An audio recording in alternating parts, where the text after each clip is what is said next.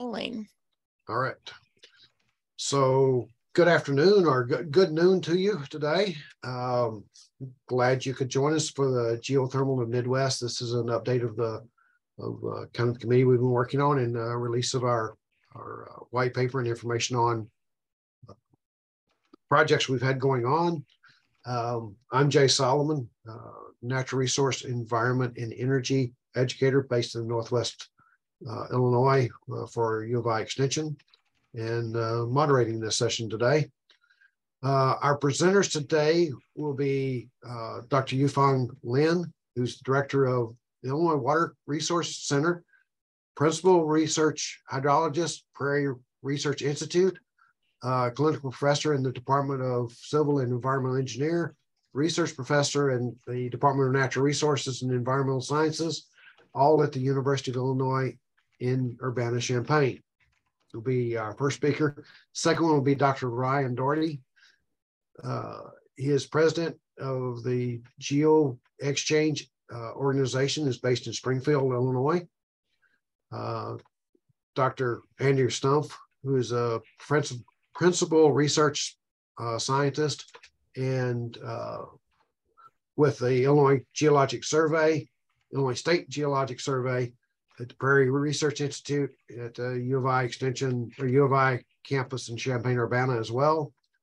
We'll be hearing from one of our grad students, Miss Josiane Jello, Ph.D. Candidate in the Department of Civil Engineering, University of Illinois, Champaign, Urbana as well. Next presenter will be Dr. Tucci Baser, who's an assistant professor in Department of Civil Engineering at the U of I in Urbana. And then the last presenter will be Frank Holcomb, who is a senior researcher with the U.S. Army Engineering Research and Development Center and Construction Engineering Laboratory based there on the campus in Champaign, Urbana.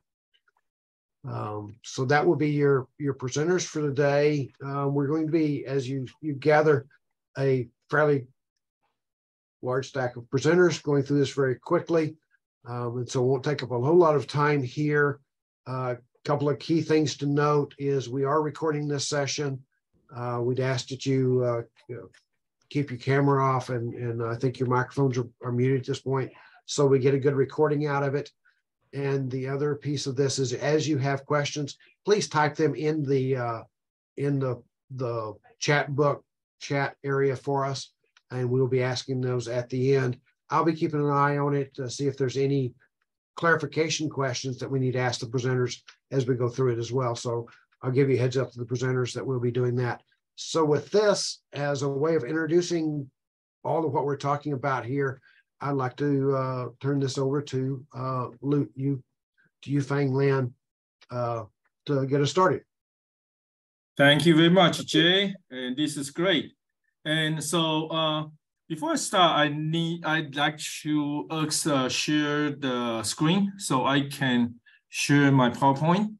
And my Zoom message told me the host has disabled the participant screen sharing. So if I can get it on, that'll be great. And while we're trying to have my share screen, and so again, my name is Yu-Feng Forrest Lin, and I am a groundwater guy by training. And then how do I get into geothermal? And I will ask that question. I ask that question myself all the time. So is everybody seeing my screen, my slides? Looks okay, perfect. Thank you. Looks perfect. Okay. So this one shows why a groundwater guy like me get involved into geothermal. So University of Illinois has been really proactive on reduce the carbon emission on campus. So start from 2015, we have Illinois Climate Action Plan. And then I was involved in the process when I saw the document, as figure 3 shows here. Geothermal won't start until 2035. So at that time, several of our scientists include myself, and not just scientists, but also campus sustainability coordinator, and then a lot of good friends get together and say, how can we get it started earlier? And so that's how we start. And then at that time, I was also conducting a research funded by National Science Foundation and focused on subsurface temperature. And our study result shows a subsurface temperature is not that simple as a lot of people think it's just one value fits all, or it's a constant, or it's a linear. So that's what this diagram shows you. On your left-hand side is, yeah, at some certain depths, it could be kind of the constant, but when you have much better sensor, much better study, well, it shows not quite. It could be really different, depends on your subsurface material.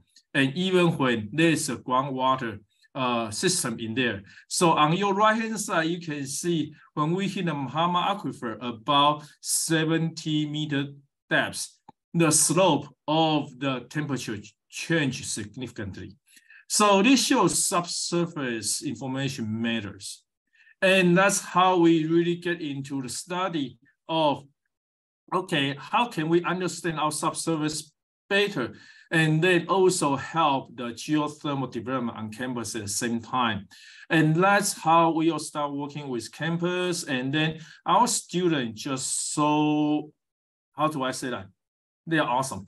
They are amazing. They think forward about, you know, we are not just listen our lecture here on this campus. We want to express how we want our future to be. So really we work with students a lot. And then, and not only our student,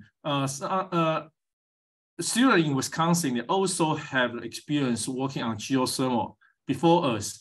So we get students from Wisconsin and work with our student on campus. That's the left picture shows both students from both campuses work together. This is just one of the things. They talk on how we study subsurface temperature, how we design the machine for doing the thermal response test, which is the middle photo shows Wisconsin built two already, and multidisciplinary study.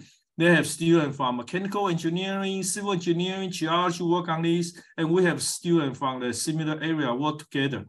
So by learning from Wisconsin's pros and cons, and we build even better machines to study that subject. And then with student sustainability committees help, they chip in some money. We built our first research station, we call Geothermal Research Station on campus. And really from ground zero, and then we have that capacity. And in, I think it's 2017. And then with all of those work, we start publishing from, we work on conference, presentation, and then papers, and then reports on that. So, of course, that's just the beginning of the story. There's far more than that. Once we build that geothermal research station, we get a preliminary result. And then we have faculties, for example, like Tushi, who will talk later. And then we have extension get involved, and we have our colleagues and students and Frank all involved. And then our driller on campus involved. We have our facility and service involved. And we start getting more project and more experience going on. So another colleague, his name is Tim Stark, and installed an idea about how about let's try to put a geothermal energy exchange loop, not just in a borehole. How about putting an entry shelf, and which can use for civil engineering project and can use for the bridges, and then use different kind of drilling techniques for that. So now we try, what we're trying to do is make a really universally, become a test bed of a lot of innovative geothermal energy research, and then become like a, I pitch that to my colleagues in geoscience as a Disneyland for the geothermal research. Everybody's welcome, and then we use that to really progress these renewable energy solutions. And then we use that. Then we even got DOE involved. We wrote proposal to DOE, and DOE found us, and then we start working with much bigger circles. So we start working with DOE. DOE stands for Department of Energy, and then national labs and other universities. And then we publish papers. We try to make our efforts wider and in different kind of application, and not just think about, okay, we make a geothermal energy technology better, but how about applications? And then so campus as a test bed is a wonderful idea, because think about our campus. I mean, our dormitory is just like a residential settings and like a military installations. Our computer centers, and just like a data center, Google and Apple, Microsoft needs is so cooling dominant. They need cooling for their big hot server on that.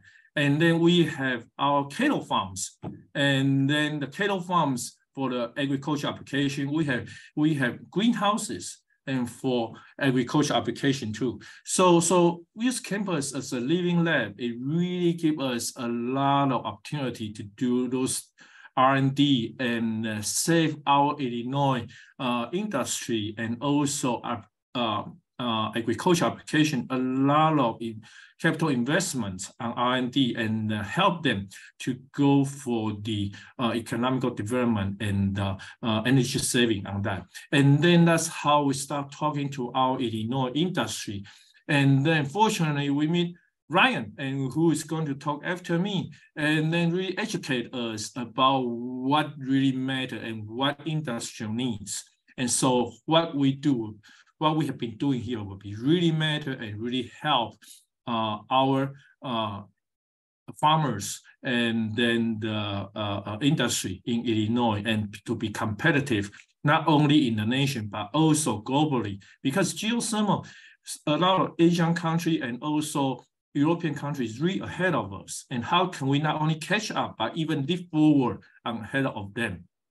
So even our capital project on campus, and by using our study, then we improve the cost efficiency of our capital project. For example, one of the newest building on campus, and we cut down the payback year from 40 years to 28 years because of our study. And that's just one example of how much money we save, and it's all on the newspaper of it. So the innovation part of it is the key, how we can step ahead of the curve of it. So later you will hear from Professor Tucci about their work, and the graduate student. It's a work in progress. And we work this as a team together. Campus, 7 units all work together on this. And then outside of campus, and we have Ryan, we have an industrial partner, we have national lab, we have DOE all work with us on this. And even internationally, we host international workshop for years already. And even last week, I got a Wired magazine interview me, and they have a latest article. If you got a chance to access the Wired website, if you heard about this magazine, if not, you probably heard about Vogue already. And it's the same company for the fashion, Vogue, but I'm not really a fashion guy to put on a Vogue for that. but this Illinois really has become a capital for the geothermal, especially low temperature geothermal application, and then research for it. And then what's next? Well, we really need to document all about development. And then what's our vision of it, and what's our circle for collaboration.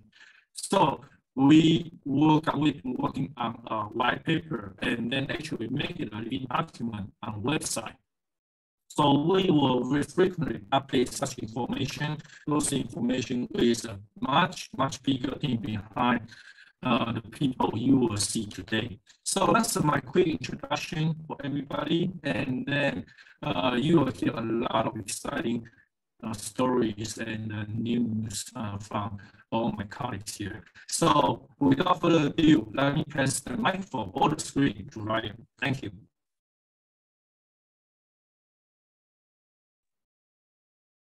Thank you so much, Dr. Lin. It's great to be here today with so many familiar names and faces.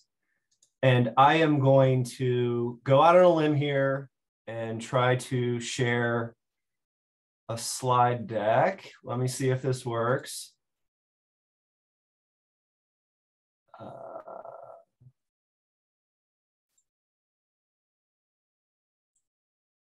Is that full screen, or do you see the presenter view? Looks good. Okay, great.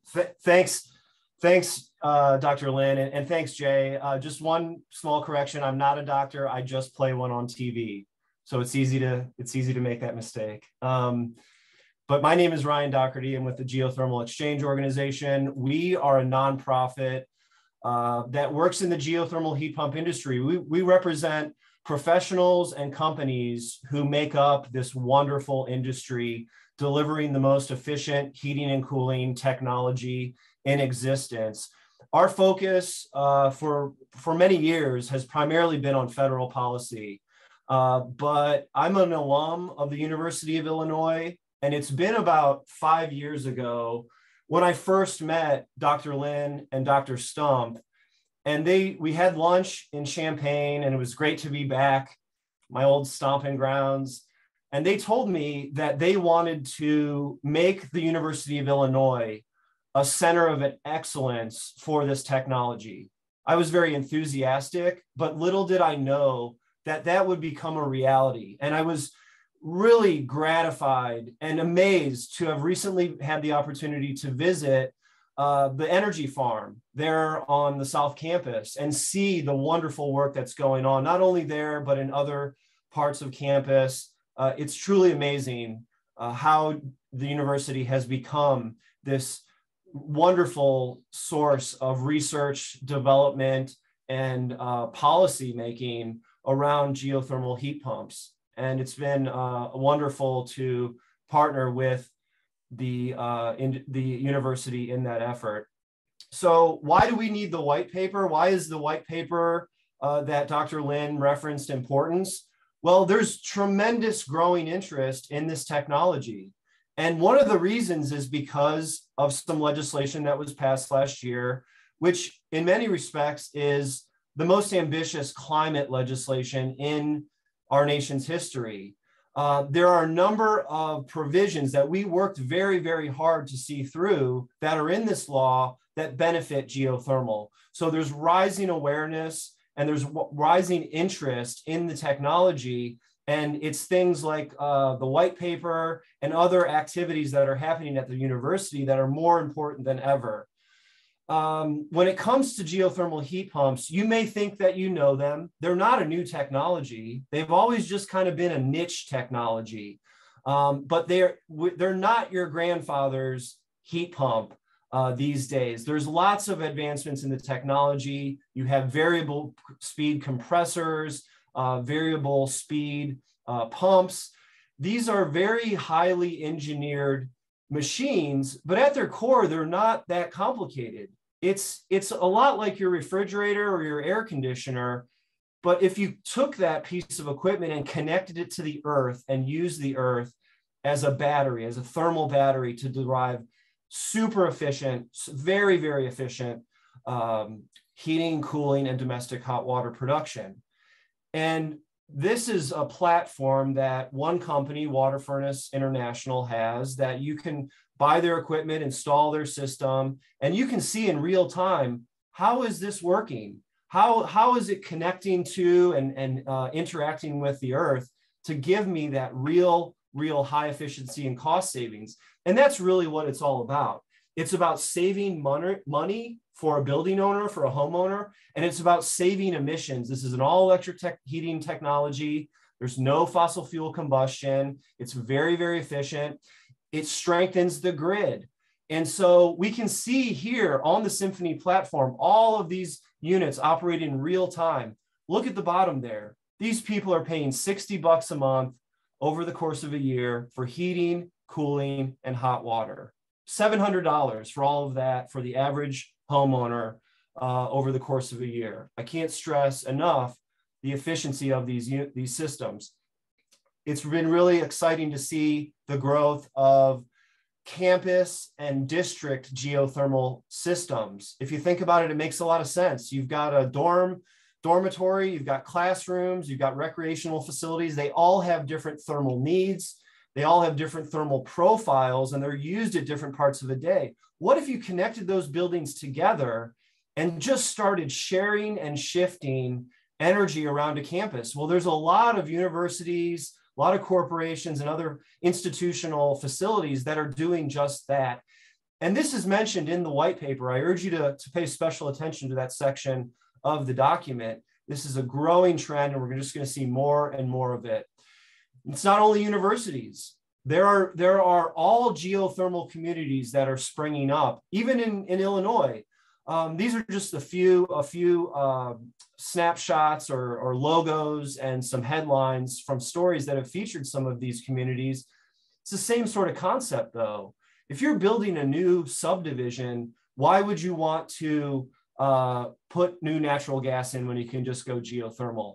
Utilities are embracing geothermal, and you're starting to see them get into the business. I mentioned the grid resiliency of geothermal. They reduce the peak demand. And one of the reasons people say we can't decarbonize buildings is because you're going to drive up winter peak. Well, that doesn't apply here. We're using the constant temperature of the earth to cut down on those peaks.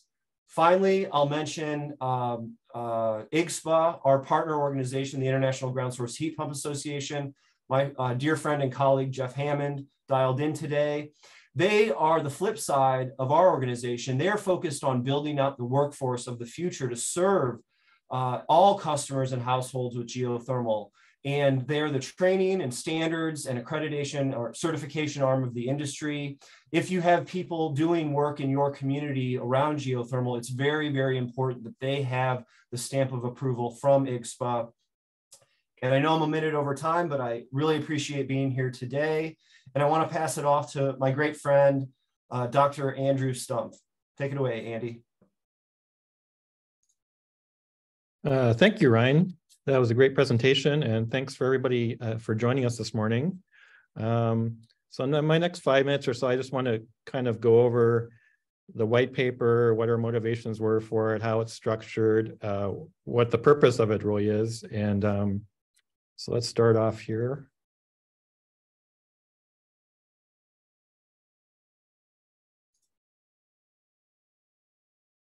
So really our motivation for the white paper is, as you can see on the screen here, the Department of Energy has put together this GeoVision report back in 2019, and they identified avenues going forward for expansion of geothermal energy across the US. And as you can see in this slide, Illinois has potential for expanding geothermal energy, both in capacity and in reducing greenhouse gas emissions. So going towards 2050, geothermal heat pumps could expand across the state, particularly in Chicago area, Central Illinois, and East St. Louis area. And then district heating, as Ryan just mentioned, is another way of connecting multiple buildings together in neighborhoods and cities, and that also has the same potential. So Illinois is really at the forefront of this expansion, and that's really why we're trying to promote this technology, this way of using the Earth's natural thermal energy to better communities, better homeowners and businesses and cities and towns. And then the white paper was an outgrowth of a campus living laboratory grant that both Dr. Lin and Dr. Baser received from the Institute of Sustainability, Energy and Environment on the campus. And so they were really the two that kind of came up with this idea of writing a white paper so that we could provide information not only to researchers and the geothermal industry, but also to stakeholders, people interested in the technology, the public. So the white paper is structured so that we provide a lot of information, both technical and economic, and information about financial grants and other things. So it's not just one group we're focusing on. We're focusing on a large group across Illinois and the U.S. Midwest. So here's the white paper. It's structured in several different sections. I'd like to thank Amy Weckel and her cohort of students that really have made it possible to put this online. It's a wiki format in that it can be updated regularly, pretty quickly. So I've already taken comments from some people that have emailed me about things they wanted to see or things that they would like to change. So I've already started editing this, and so a new version of this will come out probably in the next couple of weeks. I've added additional technologies under Section 2 because there's a possibility of using abandoned mine land and mines for geothermal energy. So that's one of the sections I've added there. And someone else recommended talking about dual systems where you're using both air source heat pumps and geothermal heat pumps together to make one system in homes. So that's another topic I've tried to cover with that. So then Section 3 is on policies and regulations. There are some regulations for geothermal heat pumps. They're mostly at the state level, and then that's kind of decentralized to the county level health departments.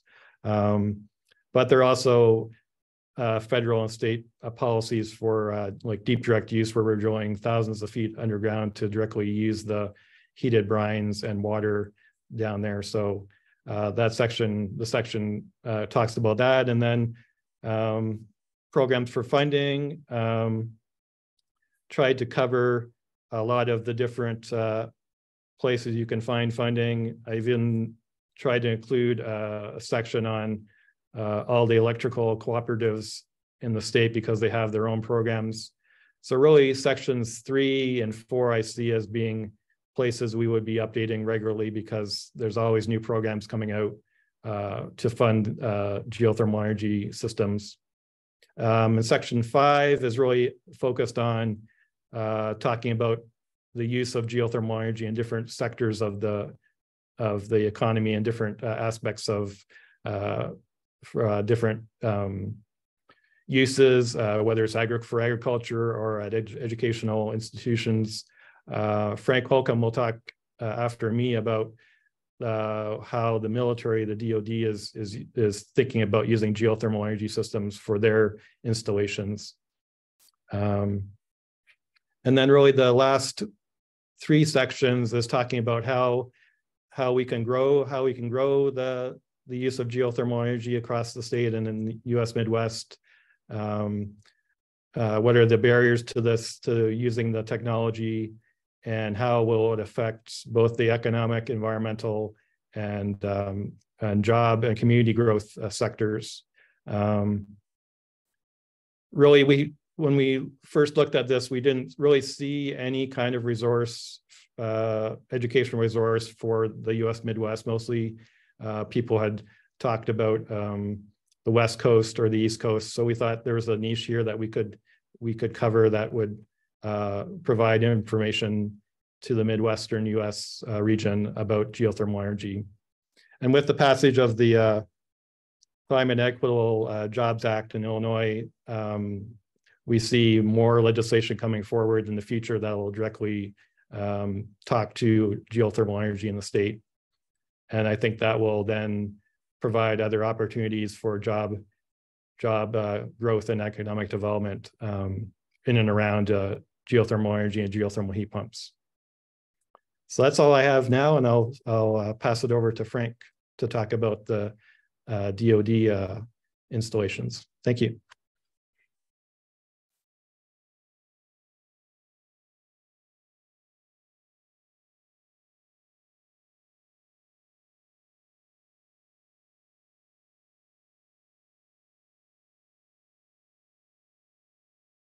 Frank, you are still muted.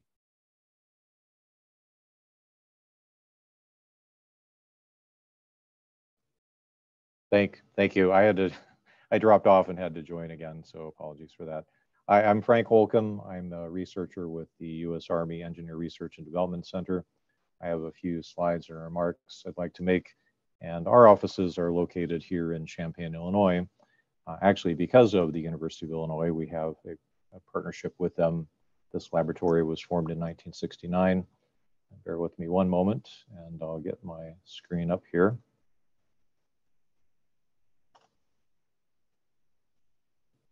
And Jay, all good on screen? Looks good. Okay, thank you. So yeah, I'm going to speak a little bit about requirements and put things in the context of geothermal and use in the military and actually the federal government. So Mr. Dougherty and Professor Stumpf talked about some of the driving requirements. And as it turns out, the federal government and the Army and the Department of Defense have a lot of similar requirements, although with a little bit of a different slant. We do have a lot of the same sustainability requirements, but in particular, we have an important resilience requirement, which again, the geothermal technology can help us support. So on this screen, I've listed some of the strategic drivers. A lot of this has been driven by Executive Order 14057. That should be a 7 there. And this talks a lot about decarbonization and electrification. So the Army and DoD have their own strategic goals, and a lot of this is about mission. And when you think about the mission of the Army and the DoD, this could be training troops, mobilizing troops. Think about the Army National Guard or just the National Guard in general, which has a slightly different mission with regards to disaster relief and other components. So one of the things here is the Department of Defense has acknowledged that climate change is happening. It can affect mission. Think about wildfires in the West, storms, droughts, other things which could include man-made influences. Even human error can affect mission. And any sort of disruption can cause a change in mission. So the Army in 2017 came out with a policy that put a definition towards resilience. And it stated that these facilities that support critical missions have to have a minimum of 14 days of energy and water supply. So that was a pretty big requirement. And in looking across the portfolio of supply coming in, energy supply, including renewable energy, there's a very strong emphasis on decarbonization. So renewable energy, even nuclear, is fossil fuel energy free. It has no carbon emissions. And on the load side, looking at those technologies that do not burn carbon or fossil fuels, such as natural gas or fuel oil. And that's really where, as you'll see, I think in some of the subsequent presentations, a large part of the energy usage, even at military facilities, includes heating and cooling. And if we can get away from burning natural gas or burning fuel oil for heat in particular, to using geothermal, which has inherent efficiencies, which Mr. Dougherty talked about, and uses electricity, which we can source locally through ideally renewable energy sources, then it's a win-win situation.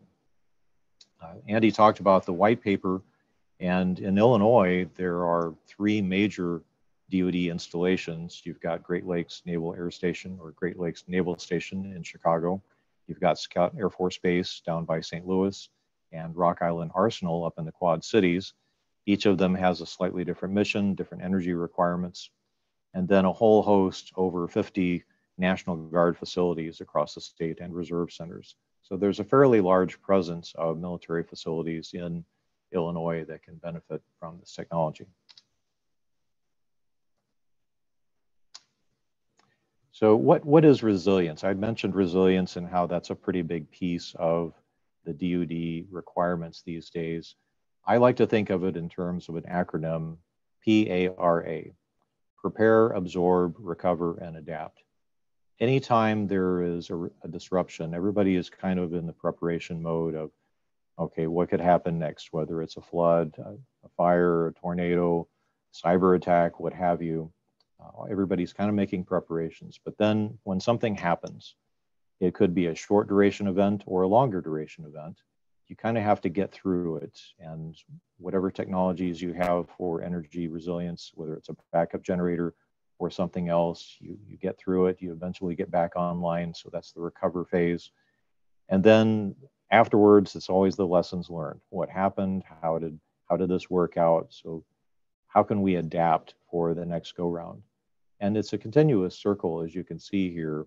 You're always in this mode of preparing, because in some sense, you don't know what could happen next. We've seen a lot of things that perhaps weren't prepared for, but as you go through these events, then you want to make sure that you're prepared for the next one. That's really the definition of resilience.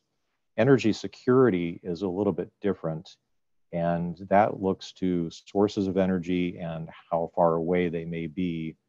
And if there's a disruption, generally you'd like to have your sources of energy closer to you and from sources that you can rely on. We're seeing some of this play out in Eastern Europe right now in the war in Ukraine, where the Army and DoD have military installations over in Central Europe, and a lot of them rely on natural gas and fuel oil, which a lot of that is in Europe comes from Russia. Now there's a prohibition on the Department of Defense purchasing any fuel or energy from Russia, but everything is so intertwined over there, it's kind of hard to get guarantees that one molecule of natural gas, for example, is not coming from Russia. So a lot of the countries over there right now are kind of scrambling as to what are they going to do if they have their gas cut off or their fuel oil cut off. And again, geothermal heat pumps, having that local source of supply for their heating could really help out. This last slide I have is really kind of a cartoon of an example installation that has a lot of different elements built in. It has supply from two different sides, the north and the south, coming in. It has fuel on site in case of an outage, even water. The Department of Defense does consider both energy and water with regards to its requirements and resilience in particular. So on-site generation, I have geothermal heat plant here, again, providing local source of heating and cooling for the installation and other aspects here. So this is something that all of the installations are trying to get to some level of autonomy, get to some level where they're not dependent on outside sources of energy supplies, and also that whole decarbonization and electrification movement to get away from fuels that create CO2, carbon emissions, and look to more electrified sources of energy. And with that, I'll go ahead and turn it over to Josiane. Thank you. Thank you, Frank.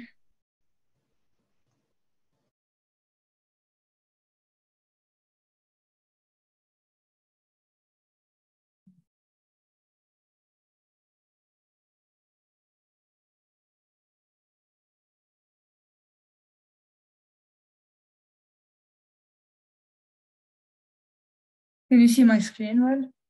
Looks good. All right. So I'm going to continue discussing the different applications of how to implement geothermal energy in other sectors. So in the residential sector, currently in Illinois, we consume on average 44% more than the average consumption in the US. And geothermal energy accounts for a very negligible portion of that energy source. An international study by Revoir et al. In 2018 performed numerical simulations to assess the energy efficiency, economic, and environmental benefits of geothermal heat pumps in 6 different European cities with 6 different climatic conditions. So after looking at those different regions, we observed that Zone D is very similar to Illinois, with an average annual temperature of 12 degrees Celsius. So if you look closely at this, the discount payback period of that is approximately 12 years. And this can be reduced by adding taxes to fuels and to energy, to electricity consumption, and through incentives and progressive policies. Also, they performed an environmental analysis, and as we can see, increasing deploying geothermal energy can lead to a decrease in the CO2 emissions. In the commercial sector, the energy consumption is 20.4% of the overall energy consumption in the state. And that energy is usually consumed in buildings owned by businesses, federal, state, and local governments, and other private and public organizations. So an example of deploying the geothermal system in a commercial setting is at the ASHRAE headquarters, and the benefits of that were reduction in the energy cost by 20 to 40%, lower maintenance and life cycle cost, smaller footprint for mechanical equipment, and longer lifespan, which spans between 30 to 50 years. In the industrial sector, the energy consumption in the state is 31.3%. And usually it's the manufacturing in Illinois is on chemical machinery and food and beverage manufacturing. And those usually industrial processes contribute to energy losses through heat streams. And one study suggested collecting that excess heat through geothermal heat pumps to lead to energy savings. So we collect that excess heat and we use it somewhere else. And that would lead to energy savings, higher energy efficiency, and sustainability. In the manufacturing system, so the state employs more than 78,000 people in the industry, and the gross rating product is 12.3 billion. And as discussed earlier, mainly those applications are food processing, and they need the energy for heating, cooling, and drying, and to maintain specific temperatures in those environments. So this plot here shows the average energy demand for different food processing applications. And deploying geothermal energy can lead to decarbonizing the food and beverage industry, addressing the need to manage thermal energy and heat recovery, and make processing more energy efficient. So in the agriculture sector, Illinois is considered a leading producer of swine, soybean, and corn, along many other agricultural commodities. So one study recommended harvesting waste heat from wastewater livestock farms to achieve financial saving and decrease air pollution. And they suggested different applications to do with that from that excess waste heat. So one was the heating water can be used for cleaning stands, watering, and preparing animal feed. Another application can be for watering in plant production. One is for cereal drying installation and for preparing hot utility water in a farmer's apartment building. The last sector that we're gonna discuss is the educational sector. So switching from fossil fuel to geothermal energy will provide healthier environment for students inside and outside of the facility, which can which can lead to improvement in their academic performance. So additionally, geothermal systems would be installed in the basement, which will reduce the noises and will free up some spaces in the outdoor areas for other applications. So Illinois has been a very proactive in reducing energy costs and installing geothermal systems. So for example, there are installations in 15 schools as of 2021, and this is an example in Nicely Junior High. Another example is at Loyola University in Chicago. This is a greenhouse lab for geothermal energy. And Yu-Feng already discussed the many applications here on campus at UIUC. So thank you so much for your attention, and I will now move to Professor Tuche. All right, hello everyone. My colleagues and my PhD student Josiane covered the background and ongoing research at Illinois and overall in Midwest. So and I would like to talk a little bit about the benefits and impacts of the increased geothermal energy deployment across Midwest and also the United States, and as well as in local communities and for both environmental and economical aspects of it. So we are talking about increasing the number of geothermal system deployment, but how it's gonna help us. It will improve the resiliency of the energy system, and it will ensure a secure and reliable resource of heating and cooling. So it will also support training and employing community members, which will ensure environmental justice and the inclusion of underserved communities. So now let's unfold those benefits by one and talk about them a little bit in detail. So I would like to start with the environmental benefits of it. So increased number of deployment would improve the air quality and the reduce carbon emissions. So we've been talking about carbon emissions, right?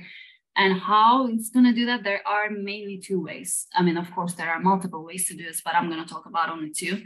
The first one is we are trying to, through the geothermal heat pumps or geothermal systems overall, we are trying to increase the performance of the heat pump that our geothermal loop is connected with. So that increase in the coefficient of performance leads to less electricity usage and thus the less carbon emissions into the atmosphere. Another way to environmentally make it more beneficial is utilizing existing wells like oil and gas wells, especially in southern Illinois and a little bit of Indiana, which are those matured wells. Gas wells are, are abundant, and by utilizing those wells, we are blocking potential methane leakways into the atmosphere, and then we are taking advantage of using those existing wells so that we are eliminating the drilling costs and also the carbon emissions that we release into the atmosphere during drilling. So this also increased deployment results in clean energy community development, which is a very important topic right now. We've been discussing it across the United States. All those stakeholders, policymakers, we are all moving from single family geothermal heat pumps or geothermal systems towards the community development. There is a big push because so far our understanding of the our understanding of technologies that are scalable on the community level are key components. And so far our understanding of that is establishing the approaches that we use or technology that we use for a single family home installation is very well established. So now it is our time to make these systems more scalable and at the community scale, so that it is more beneficial both in environmental scale and also economical space as well. So economic and workforce development. So this means increased number of jobs, new line in the energy industry, and also reinstating oil and gas industry professionals. So now there's a big shift from oil and decarbonizing our industry, which I think from my perspective and from my colleagues' perspective, it's a very good opportunity for all of us to increase the deployment of the geothermal systems. I think it's one of the key components of decarbonization of the industry. And by doing this, we will be creating a new line of jobs and also shifting our focus by keeping the jobs as well. So in terms of workforce development, so with these new industry, we need people with diversity of job skills, right? Including mechanics, pipe fitters, plumbers, electricians, carpenters. I think I have a really good example story for this. When we were working with the contractors for the Hydro Systems Building Energy Foundation project a couple of years ago, and the contractors did not have any experience with the installation of energy foundations before. So with my help, with my students' help, our research group helped them, how to install such system, because it was a very simple, straightforward, and no-brainer, technology. So we taught them how to install these energy foundations, and now I'm pretty sure they are very fluent and efficient in installing these such systems. And now they add this expertise in their services as well. So now you know enough about geothermal energy and their significant benefits so far. But if you don't know where to start or continue, so you have like no idea where to start, or you're just like blocking this process to moving forward. So we do have some training opportunities and technical assistance resources for you. So for example, we have Geothermal Alliance of Illinois, which is a nonprofit organization that works to advance the geothermal heat pump industry in Illinois. And they do offer in-person accredited training and to geothermal contractors, loop installers, and drilling contractors as well. So we also have International Ground Source Heat Pump Association, which is a nonprofit organization as well. And we have Smart Energy Design Assistance Center at Illinois. And also you have us here. You have access to our email addresses, our work addresses, phone numbers, and such. If you need any help, we are here for both like training and advising, and also providing you technical assistances as well. Well, thank you so much for the attention. So I'm gonna give it over to Dr. Lin. Thank you very much, Tushi. And so one last thing, and I kind of want to conclude all my colleagues have been shared here is this white paper, or you just type geothermal.illinois.edu/wiki, you will see this document. And actually, I was just on a document, and it became a little bit slower. I guess probably a lot of people are exploring this document right now, and which is a good problem to have. I'm happy to see that. But I have to give the credit to the team who really put a lot of effort and to put this document together. And the whole team is has been led by Dr. Stumpf at Illinois State Geological Survey, Prairie Research Institute, and also Frank, Josiane, Tushi. They all put a lot of effort on making this document. It's a really nice structure here. And then the big bone was supported by Illinois Water Resource Center and Amy Wackel and Susan Cushman.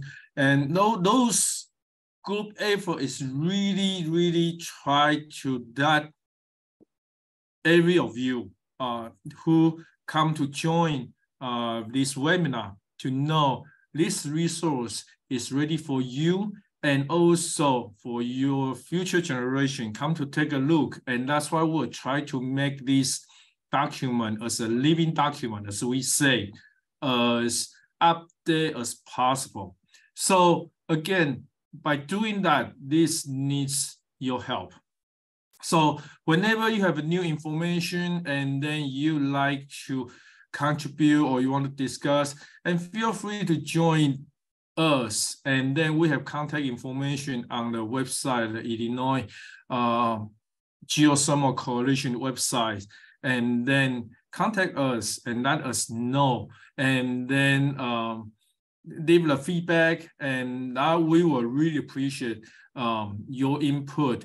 And again, this is really got to be a community effort, no matter you are scientist, industrial, or user, or even thinking about this for the future. Because I mean, what we're doing here is really not just for ourselves, but also for our future generations. And then again, I want to really appreciate the people who involve all of this, and then also campus community. We have a fantastic student group who really pushing our older generation to go forward, and a lot of campus administrator, Morgan White, even our chancellor and our president really supportive on this. So without me keep talking here, and I would like to pass this, I think it's to Jay next, to see if we can do some discussion here, right, Jay? That's right. Thank you very much. Thanks for wrapping this back up for us. So we had a few questions.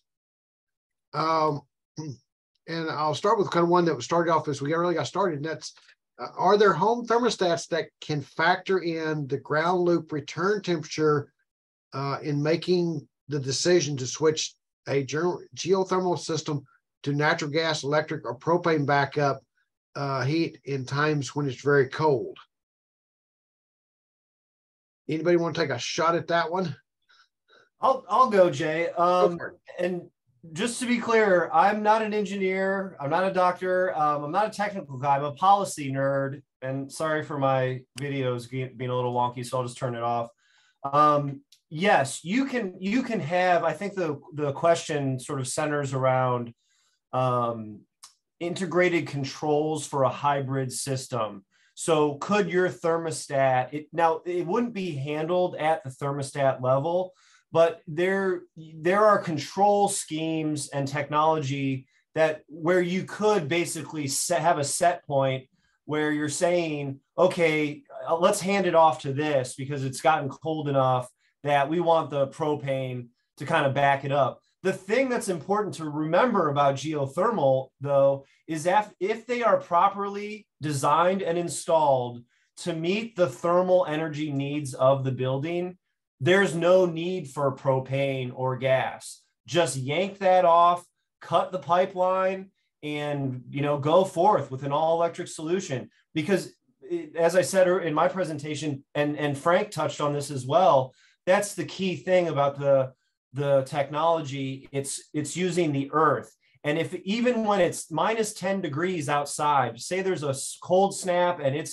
there's a polar vortex for 2 weeks on end, that ground next to the building is still in the 50, 52 degree range. And so you're just going to use that constant temperature of the earth, no need for a switch off.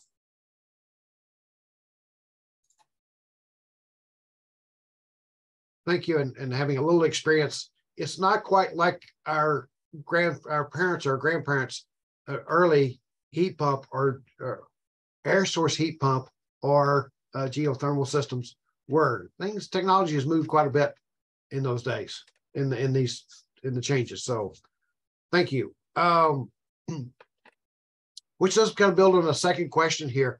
If thousands or millions of buildings and industry use temperature from the earth, pull energy from the earth, would the temperature of the earth be negatively affected?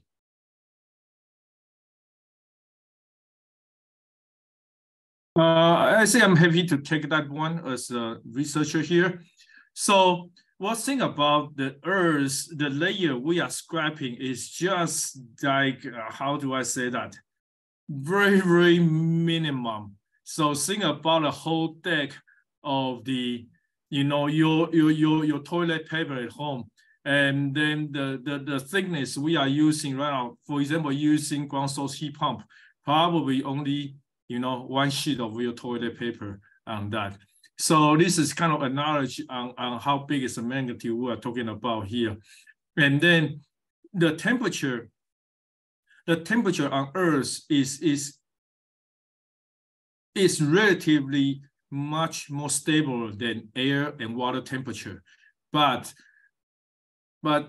really, seriously, we cannot say Earth's temperature is always a constant because Earth is also a dynamic system too. And the temperature we are using is very, very sufficient over the Earth's temperature. It will have a tiny change at some certain depths because of ambient or because of the climate condition or because of the deep Earth. But it's very, very, very small. So that's why in the earlier slide during my presentation, when we see that fluctuation of temperature, I didn't really point out, but if you got a chance to see the recording, and we are talking about the scale is 0.01 degrees Celsius, and which is very small of it. So hope that answers the question. Thank you. Yeah, thank you. And I think that's a conversation that we quite frequently have, and thank you for addressing that. Pardon me. There was a question here about how can the technology be made economical enough for single family residential use. And I know there's been quite a bit of information put out there in the chat as a response to this. Would anybody like to kind of encapsulate some of that response? Because I think that's one that we quite frequently get and probably is important to a good group of people. Jay, I'm happy to chime in. There are some great links and references in the chat.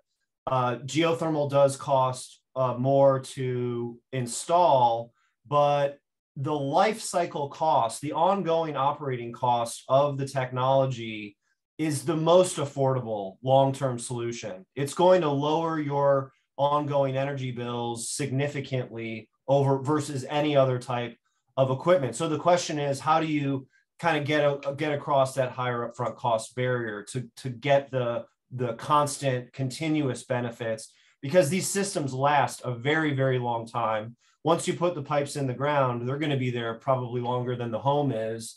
And then the heat pump itself usually lasts twice as long as the as other comparable heating and cooling equipment because it's protected from the elements. So the answer about attacking first cost is centers around what are the opportunities for incentives or other subsidies or affordable financing to get the technology deployed in any particular setting. And there are a range. We're very lucky in Illinois to have in ComEd's service territory in Northern Illinois, them offering very, very significant incentives in the form of a rebate. There are tax credits in the Inflation Reduction Act that a homeowner would be eligible for. And there are also forthcoming state governed or state overseen rebates that are also part of the Inflation Reduction Act that you're going to be able to stack on top of the other incentives. So when you combine all these different pots of money, the systems become very, very affordable, even from an upfront cost perspective. And so you're getting that, you're reaping that reward of a lower ongoing energy costs, and you're breaking even, so to speak, at a much sooner date than you would otherwise. And I hope that sums it up and provides some context. Yes, thank you. I appreciate that. And you hit upon the pieces that I think people need to be aware of. And may I add a little bit information, because on the chat, I also put in we as a scientist has been working very closely with industry, and we try to bring the cost down. So I just put it short sentence, but I like this opportunity to elaborate a little bit. The research we are doing right now is not only simply just engineering technology. We are also looking at all of the possibility. So for example, one approach you were thinking about, we are trying to evaluate about is like a district geothermal. So for example, instead of every house have their own boreholes and their own heat pumps, can we make this more like community effort? So instead of a whole community and have a geothermal bore field, and then so geothermal is become more like a utility. So for example, like your water supply, okay, your electricity, instead of every house got to think about, oh, do I need to invest this or not? Okay, that's one of research area. And the other is, for example, in the subsurface, because right at current stage, the most of the cost is drilling part of it. Can we make drilling more efficient and then less expensive by understand subsurface? And then also by understand subsurface, can we help the design process in more intelligent? I mean, the thing about it is right now we're in 21st century, right? We are talking about using AI to compose a lot of work already. Can we use such technology and based on our database, geological database, and to help all the design process of it? Or even the original borehole loop, borehole and the geothermal loop system, can we design something even more efficient with new material and new geometry design of it? So this is just that everybody that's why we have such big team and work on different process of it. Like Professor Tucci, she has been working on foundations. So what if the drilling is free? When there's a new building, you don't need to drill. I mean, you're digging for the foundation already, right? So I see one of our viewer here, actually he's a visiting professor from Taiwan, and he's working on burying the geothermal exchange loop in the wall of your basement of that.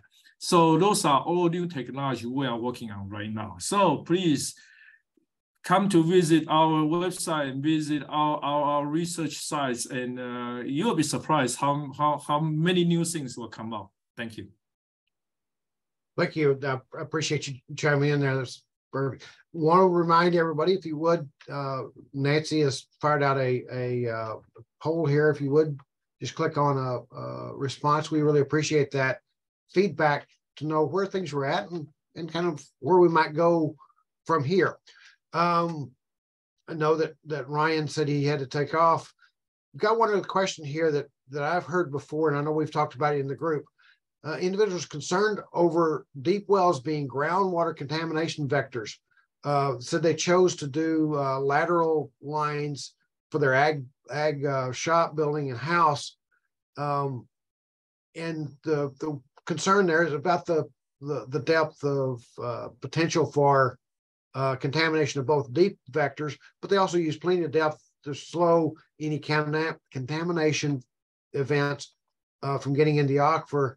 But what are the plans to limit use in sensitive or shallow water table regions? Yu-Feng, Andy, you want? Yeah. I just try to unmute myself here.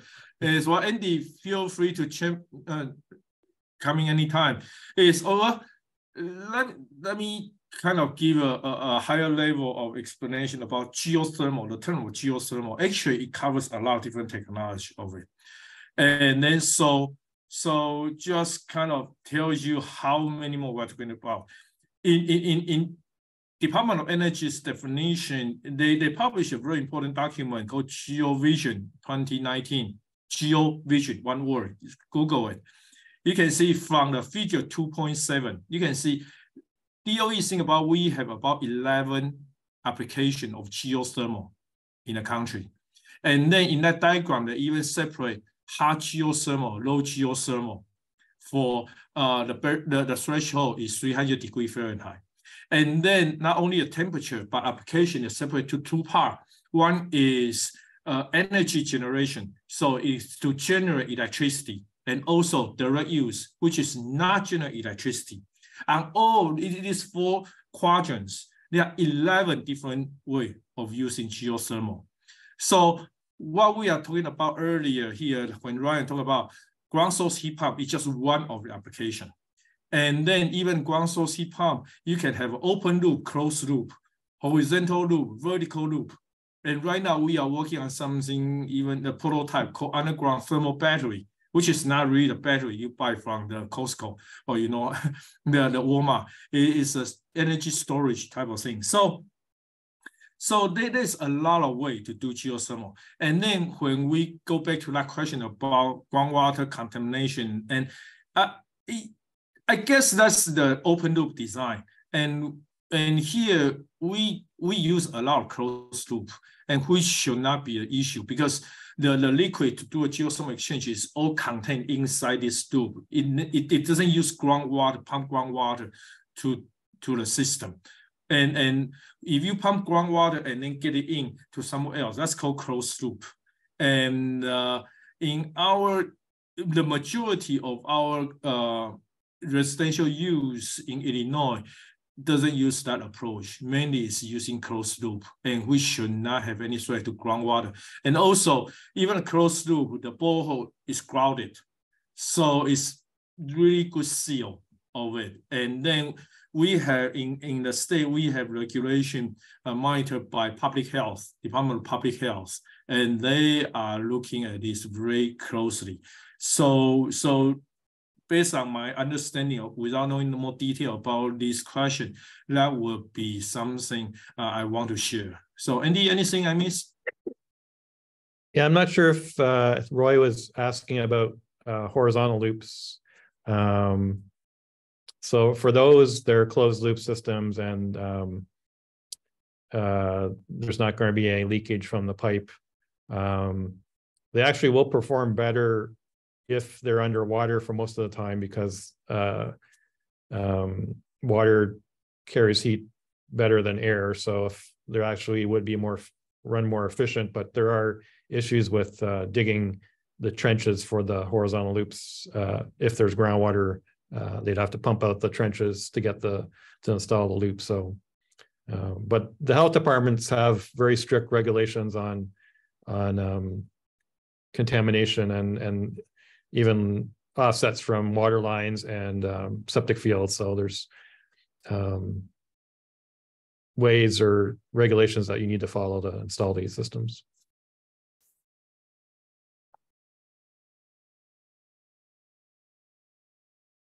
Hopefully that answered the question. I think there was a couple of questions in there about, well, there was a couple of questions about links to the white paper and links to the recording. We will include that in the follow-up email message that's sent to everyone so that you've got those live links. Also in that, you'll have a link back to Nancy and I'll ask her to put a link to me as well. If you've got questions, be glad to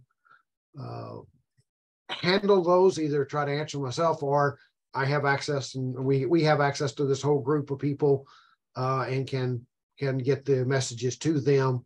And you're welcome to contact them directly, but knowing how sometimes tracking down all the email addresses and stuff can be, Nancy and I can serve as a point of contact for you. Unless there's other comments from any of the rest of the group. I do appreciate, I guess we should make a comment before I say that, notice that a couple people made some very nice comments about their successes with geothermal and some groups that are trying to pull together to do some community things. So appreciate that being shared as well. And we'll try to capture those from the chat file as well. So thank you. And Jay, there's a question there just came in. Can horizontal loops be installed the same way as underground utilities? Yeah, actually you could, instead of trenching, you can also use directional drilling rigs to install the pipes. So yeah, you can use the same technology for installing fiber optic lines for internet and things. You can use the same drilling rig for that, for putting the pipes in. The horizontal boring. Yeah. And just wanted to make a note, if anybody has any comments about the white paper, please send them along to me and I'll try and address them in the next versions. And if there any content you want to add, please send it to me. I can definitely add it. Okay. Well, I'd like to thank our presenters for the great presentations today. I know we went just a little bit long here, but I think we had a lot of great information to try to be covered. So with that, I would like to thank all of you.